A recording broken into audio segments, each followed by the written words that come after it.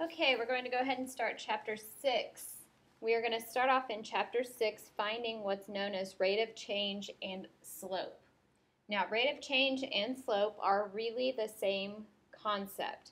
We use rate of change when we're dealing with more like with word problems.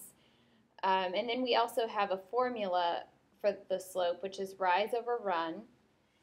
And it's y2 minus y1 over x2 minus x1, and I'm going to show you how to use that today. And we will talk slope, rate of change, but they're the same concept.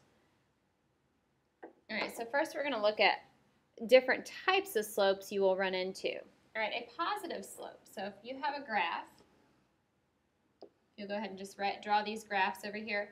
Positive slope goes uphill from left to right. So this is an example of a line with a positive slope.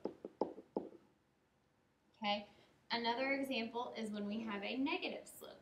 When we have a negative slope, it actually goes downhill.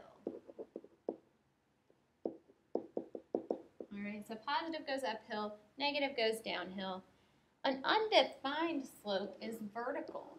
So if we have a line on the coordinate plane that's vertical, we call that undefined.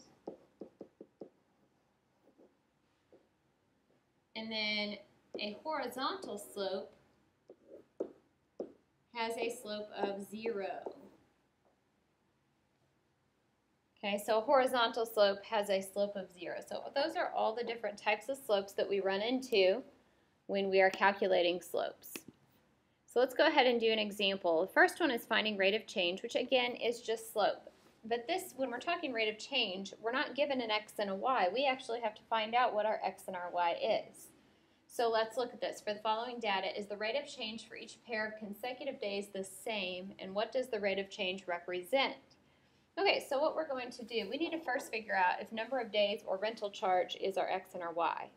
Our y is always our dependent variable. So on this chart, the rental charge is going to depend on how many days it's being rented. So this is our y values. These are our x values. Okay, and to do rate of change, it's the change in dependent variable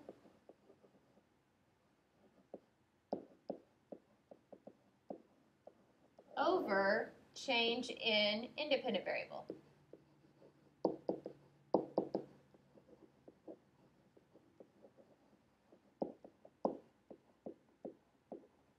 Now we have to check a couple of consecutive days. So we're going to check 1 and 2 days. So if we look here, for days 1 and 2, our rate of change on our dependent variable, what is the difference between our dependent values? 75 minus 60 over the difference in our number of days, which is 2 minus 1. So that gives us 15 over 1.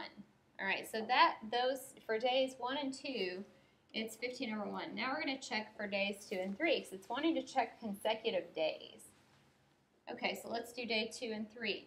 So we do 90 minus 75 over 3 minus 2. Well, 90 minus 75 is in fact 15 over 3 minus 2, which is 1. So far they're the same. Let's go ahead and check 3 and 4. We'll just check one more, 3 and 4, and we'll see if that happens to be the same as well. So we have 105 minus 90 over 4 minus 3. Okay, again, this does give us 15 over 1. So our slope for consecutive days is 15 over 1. But then it asks us, what does this represent? Well, the 15 on top is going to represent your y values, and your y value is a rental charge. Okay, so the rental charge is in money. So we would basically label this as $15, and the bottom represents the number of days, so per 1 day. So that is what the rate of change is. The rate of change is $15 for every 1 day. So that's what a rate of change is. It's your change in your dependent variable over your change in your independent variable. All right, the next example we're going to be looking at is we want to find out if each slope is positive or negative, and then we also need to find what the slope of each line is. Now when you're given a line on a coordinate plane, you can actually just count your slope, because slope again is rise over run. All right, so we can find 1 point on this graph. We'll pick this 2, 1 here. We're going to count our rise and our run to get to 0, 4, to this next point. We have to rise 1, 2, 3. So that's a positive number. So it's a positive 3 rise. Now the run is left or right. Run, we're having to actually go left 2 units. And because we're having to go left, it's a negative number. So it's negative 2. So then on this graph, our rise over run is 3, which was our rise, over negative 2, which this just makes the whole fraction negative. So your slope is a negative 3 halves. And then to answer the question if it's positive or negative, well, we can actually look at the sign of what we got here. It's a negative 3 halves, so that means our slope is negative. But we can also see that just by looking at the slope and see that it goes downhill. So it is a negative slope. On the other one, we'll start with 1 point and we'll count our rise over run. We'll start down here. To get to the next one, we go up 2, so that's a rise of positive 2. And then we have to go right 1 unit. So this rise over run is 2 over 1, which is a positive slope. It's a positive slope, and you can tell just because it also goes up a hill. So that's a positive slope. All right, let's go ahead and look at example 3. We need to find the slope through the points E, 3, negative 2, and F, negative 2, negative 1. Now for this problem, this is where our slope formula from the beginning is going to come in handy. Our slope formula, and we represent slope with an M in algebra. If we use an S, an S looks too much like a 5. So an M, you can't really get it confused with a number. So M is a good number for, or a good variable for slope. So just be used to that. That's what we call slope, is M. The formula is y2 minus y1 over x2 minus x1. What you have to do is you've got an x and a y on E, and then you've got another x and a y on F. We need to designate one of these our first set of points, our first set of coordinates, and the second one our second set. So, and it doesn't matter which one you label. We'll just go ahead and call E our first set.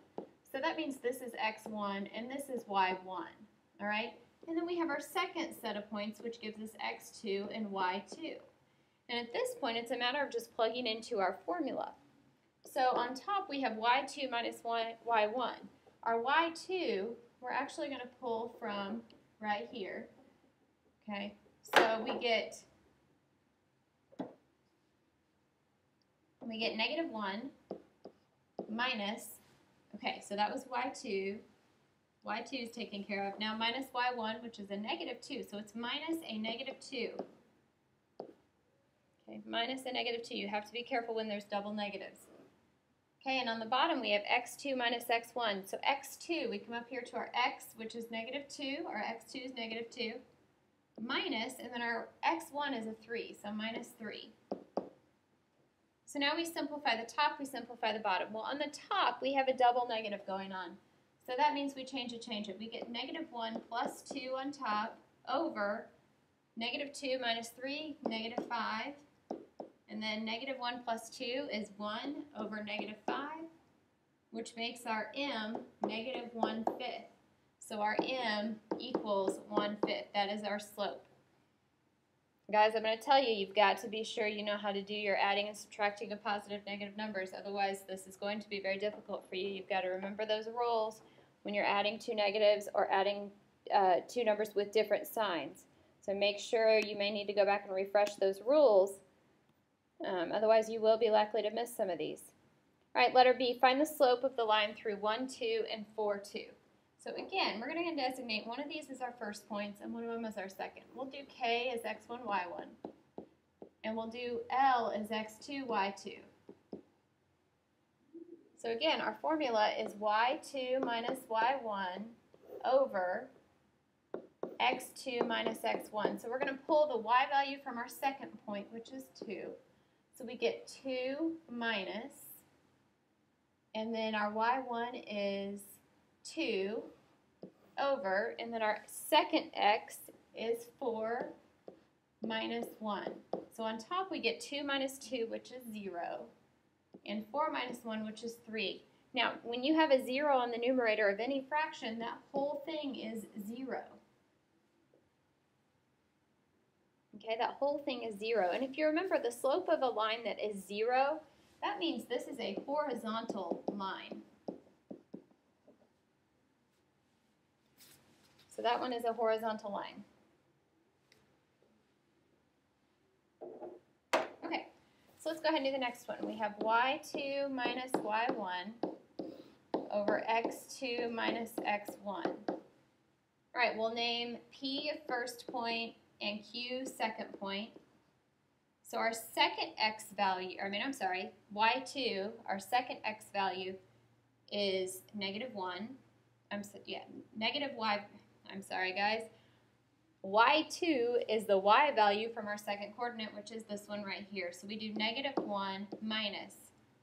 Now we're going to pull y1. y1 is 2. So we have -1 minus 2 over x2 minus x1. So we have 4 minus 4. So what happens here, we have -1 minus 2. So the numerator becomes to be -3, but then on the bottom we have a 0.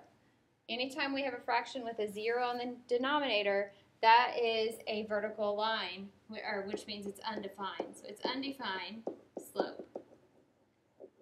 And it is a vertical line.